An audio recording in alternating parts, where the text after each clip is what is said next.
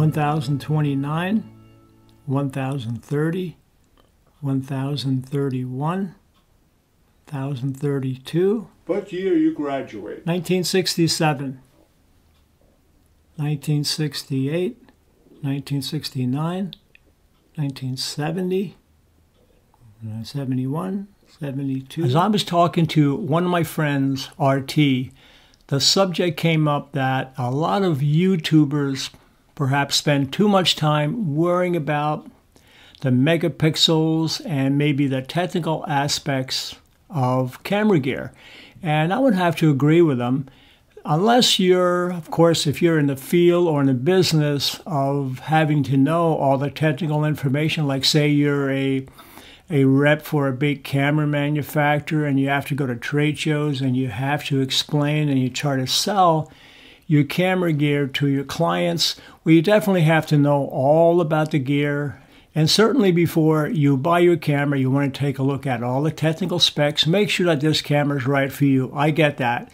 But once you get the camera, and then it's time to really start learning photography. If you're a photo enthusiast studying the craft and you want to master photography as best as you can, whether it's for self-satisfaction or perhaps you want to earn an extra income from photography, or maybe say you're selling something, you're photographing a product. Well, guess what? You want that product to be so much better than your competition, don't you? So you want to learn to photograph it better than anybody else is.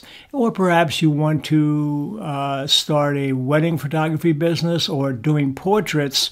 That's when you really have to study all the different aspects of photography and how it relates to portrait photography or, say, wedding photography.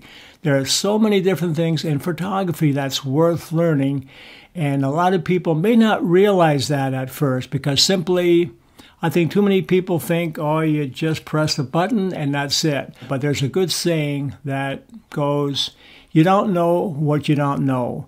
And take lighting as an example. You know, there are just so many different forms and different ways that you can light things. Actually, last night, I made a list of several different things on lighting. So let me just read that to you. You have natural light, studio strobe light, tungsten light, LED and fluorescent light, speed light from your camera's flash.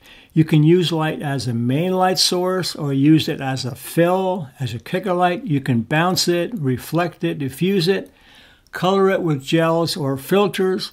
You can even block it. And there's probably a few more that I missed. With the dynamic range that we're now getting from our cameras, whether it's the DSLRs or mirrorless, and the super high quality images that we're getting from these high ISOs in low light situations, it is now time to stop counting pixels and start taking pictures.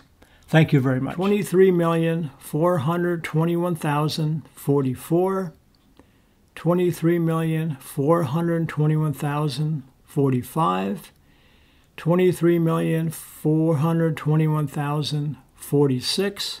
Oh, to hell with it.